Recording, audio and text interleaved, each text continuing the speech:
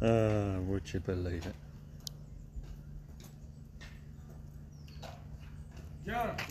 Huh?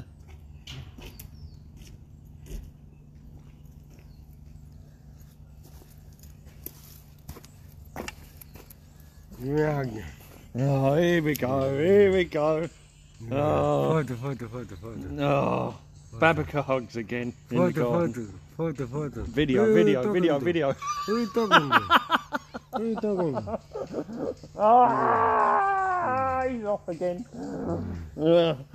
Oh, oh dear. Can't be without him for 5 Who are you talking to? Who are you talking to? Yes, live video, yeah? Pretty much, yeah. Okay. I'm sorry for your mom, John, yeah? Yeah, not Sorry good. for her. Sorry, yeah? Yeah, not good. Well, what is the flower for? Is grief? Which color? White or red?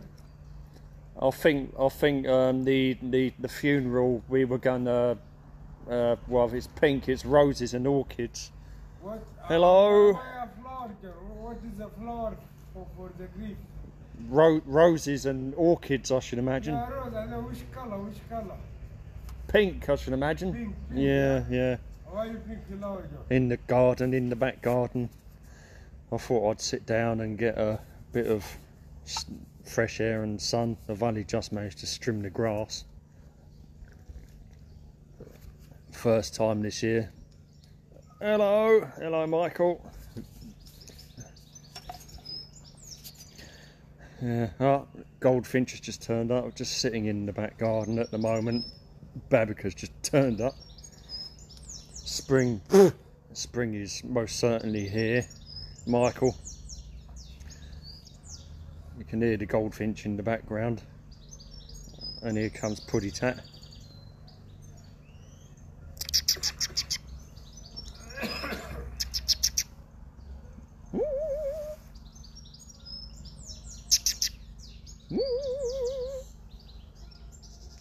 She's after the grass.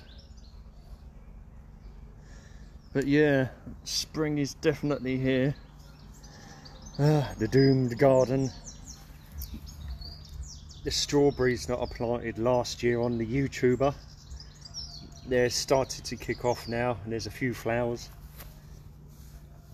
Got a limited amount of onions and some garlic that I put in last year. You can see the white onopordum like a giant thistle. As to whether they'll flower this year, I don't know. Another big one over there, onopordum.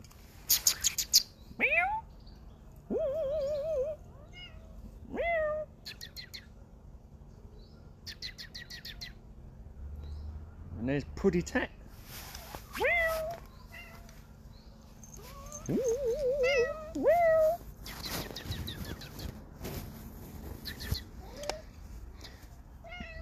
And the triangle over there is done quite well. We've got bluebells and a white bell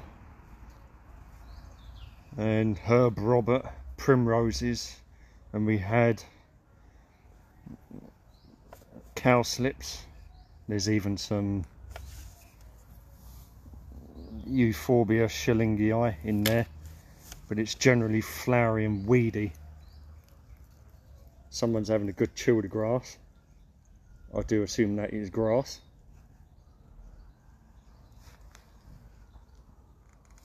And there is a honesty plant in the background. Remember, we had one last year. It was a lot bigger than this. But we do have the one near the path, near the concrete. So there's one honesty plant. But there's quite a lot around now, little ones. The one that seeded last year, you can see that there's one over there just near the lavender.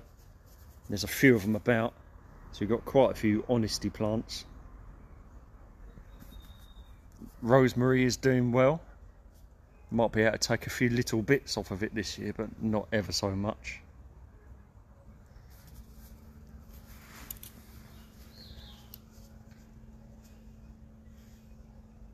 This triangle here doesn't appear to have so much of the wildflowering as the one where Pusscat is.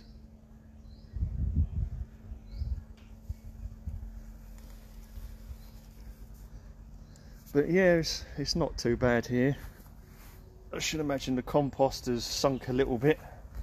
It has been rotting down. And there are some narcissi daffodils in the background.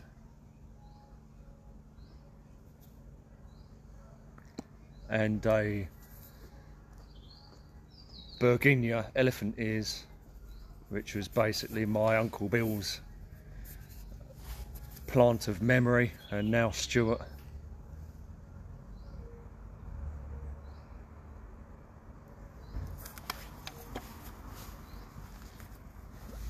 The parsley in the recycle bin is getting a bit on the old side. It'll probably go to flower this year. But if you ever want to grow some parsley,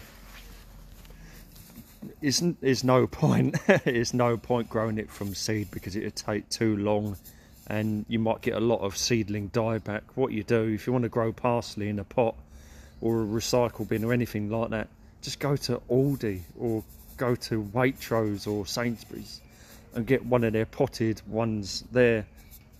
Hello Daryl, thanks for joining me. One of the Woodside mates. Yeah, just saying about growing parsley. If you want to grow your own parsley in a pot or an old recycle bin, just go to the supermarket and get one of their potted ones, and then what you do, you break it up and then you put it in a block and water it, and you will end up with a really thick block of parsley. It's so much easier doing it that way rather than grow it from seed. I mean, you can grow it from seed, but you can get instant results from just getting a wrapped pot of parsley at the supermarket, break it up and just put it straight in. It's just piss easy. Cat's going back indoors now. But yeah, we've certainly had some flowers. It's nice to see the combination of the yellow and the purple and a little bit of white out the back here, starting to fade off a bit now, although the bluebells, there's a couple of white bells as well. Your brother, he's in the area, is he? This is Harrington Road, South Norwood. See, I'm not too bad today. I'm talking quite good, but I was a bit on the rough side yesterday. Tried to get as much exercise as possible. I've got the 166 from Croydon. I ended up at flipping Epsom, and then I got to Epsom. It must have been, well, almost 6 o'clock. Well, earlier than that, and it started to chuck down with rain. It's the first bit of rain we've had for a while, so it was pretty cool and wet, but I still managed to get myself a coffee and a muffin in Epsom. But no, I was up and down, and then I just about struggled to make myself a tuna bog last night. Oh, laying in bed trying to uncomfortably digest it, and then I just rested basically. But it's great for you to stop by, Daryl. But this is a Facebook Live. I'm using data, so it should give me the choice to save it. But yes, I'm actually in the garden for once, if I'm allowed to keep it.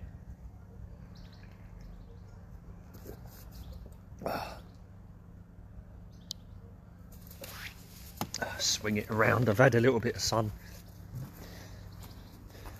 I'm not entirely sure what these flowers are. They come back each year.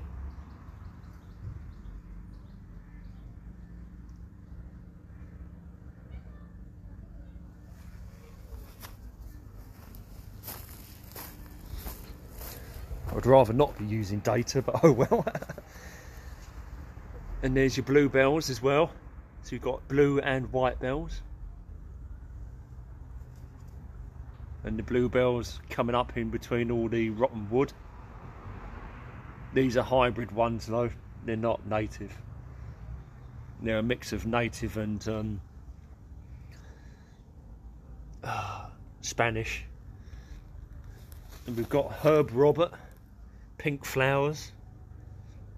And that Herb Robert plant turns a very nice colour in the autumn months. You can see the cowslips are finished now. We've got a very strange plant here. I'm not sure what this is. We've seen it before, but we'll just have to find out what happens with it. Mouse-eared chickweed. And we've got the bird's foot trefoil.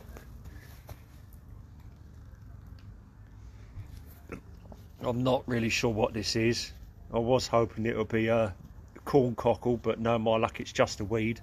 But I'm going to leave it anyway. But this corner, this little triangle looked really nice. A good old Euphorbia schillingii.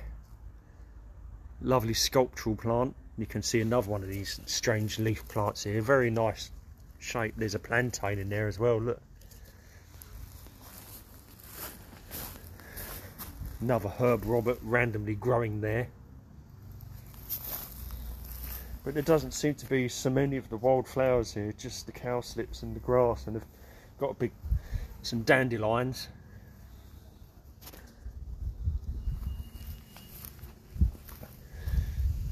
Here's your parsley pot, but this is last year's parsley pot, and it's still edible, but it will go to seed.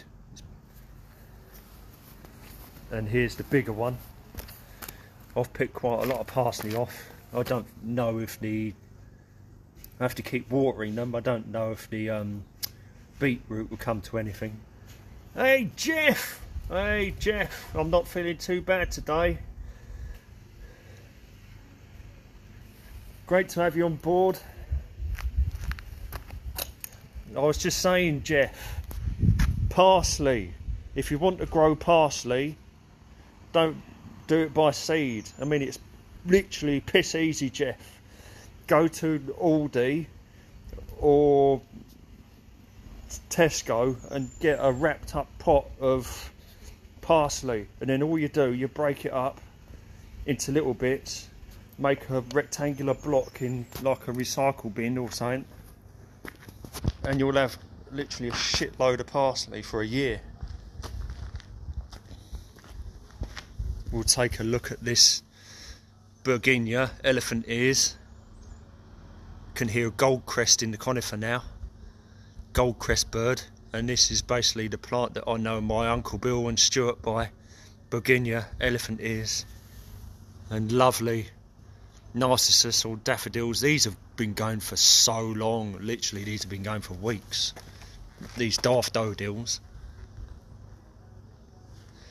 And as you can see, there's a honesty coming up here, and that's the purple spire flower plant. Let's get a close up.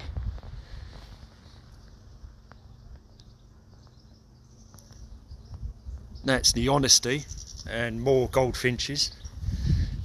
And lost in here somewhere, there's only the one, a snake's head fritillary. Just the one.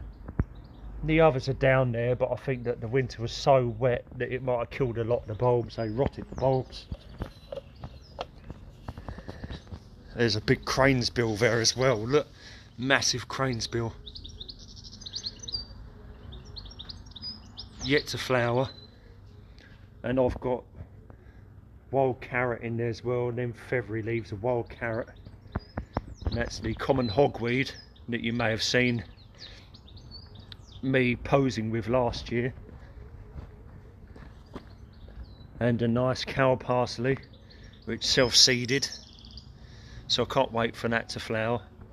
And we've got a little clump of nettle here and some kind of Senecchio groundsel type plant. There's another bay laurel seedling just come up. I've got to dig that up and repot it. Feverfew, Rudbeckia, the Rudbeckia there as well, and Echinacea. This is all wild garlic, so you can eat the wild garlic. I've got that from Keston, Myrie Grove, where I get the old bottles. Lovely stuff, this wild garlic. that heuchera, the size of that heuchera on the corner, massive. And this is marjoram or oregano.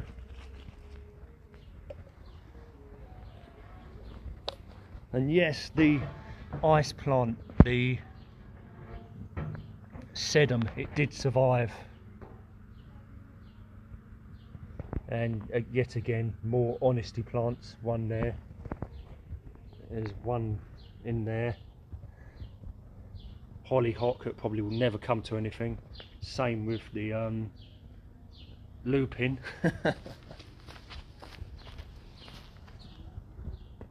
And here's another cow parsley on the corner, and there's one over here, a much bigger one near the wall.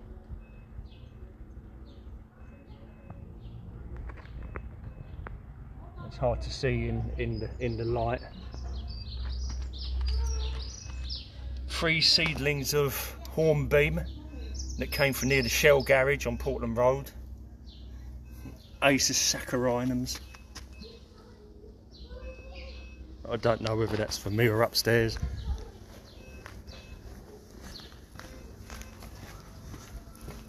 No, it's not for me.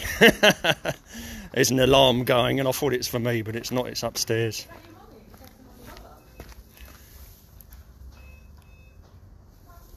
Lovely. Couple of tomato plants on the go. Just in Halloween candy tubs, basically, or cauldrons. They're basically Halloween candy cauldrons with a couple of tomatoes in. There's a few yew trees there, 1, 2, 3, and these are sweet chestnuts that grew from seed.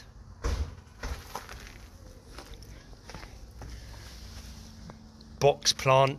That box is the sturdier box, not the clipping box. I think it's the type. And this is the original heuchera from the 70s or 60s, 70s, 80s, with the pinky flowers and pale green blue leaves. So it's a nice daisy there coming up. I've left the daisy, it's coming up nice, look. Sage, I've got a nice clump of sage as well. Another onopordum there, smaller one. This is peppermint. I think it is. Yeah, peppermint. Need to keep that watered. So yeah, doing well. Lavender. And there's your rosemary.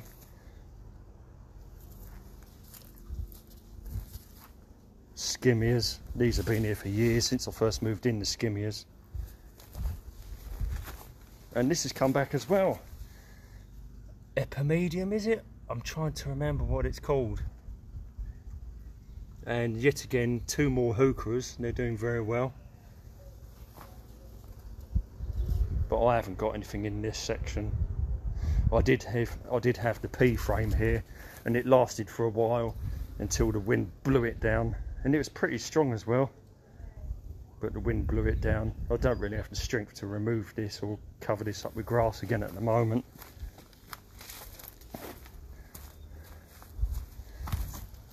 Mahonia. Mahoney! There's a Mahoney in the corner. And the Petiolaris hydrangea, or hydrangea petiolaris. Let's go for the compost, eh?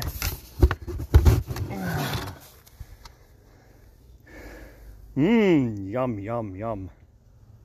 It's definitely rotted down a bit, hasn't it? There's a bit of wildlife in there too.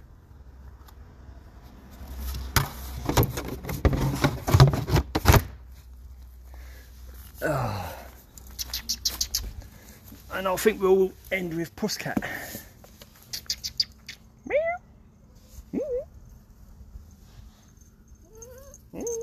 Yeah. Puss, puss, puss.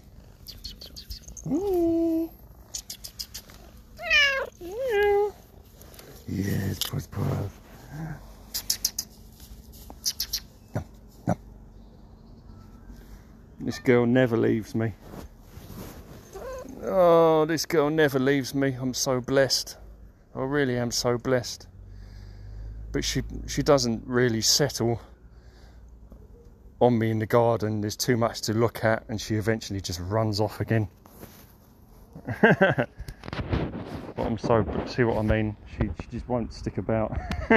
Not in the garden. There's too much to get her attention. Oh well.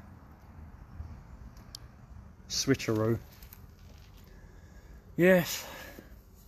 Not feeling too bad at the moment, but as you know, up down, up down, up down, like a fucking yo-yo.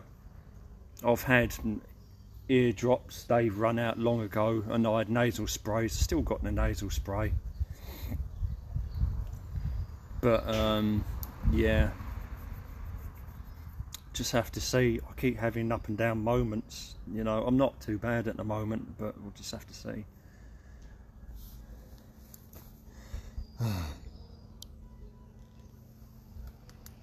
But I thought I'd make an effort to do a video,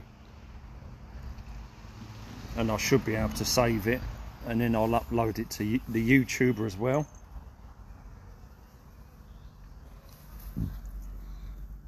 I cannot remember what these white daisy flowers are like. They're like a dog daisy, but a miniature dog daisy. And then you've got the Michaelmas daisy.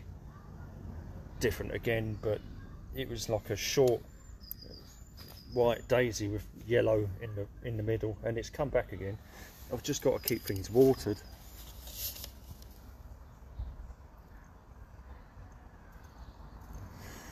So I'm not doing too bad.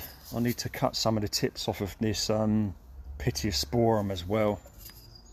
Just reduce it a tiny little bit. That's either a great tit or a blue tit. I should imagine a great tit. Anyway, I think I'm going to knock it on the head now. Just trimmed the grass, finally. Thanks for joining me. I mean, some of you may watch the video later once it's up, and I'll probably add it to the YouTuber as well. So quite a lot of plants growing. I know pretty much all the names. I need to get my mind going, to be honest. Keep myself busy mentally. It's been a very tough time, definitely. Anyway, thanks for stopping by, everyone. This is Jonathan Moore, DJ Puff the Third, and I'm signing out.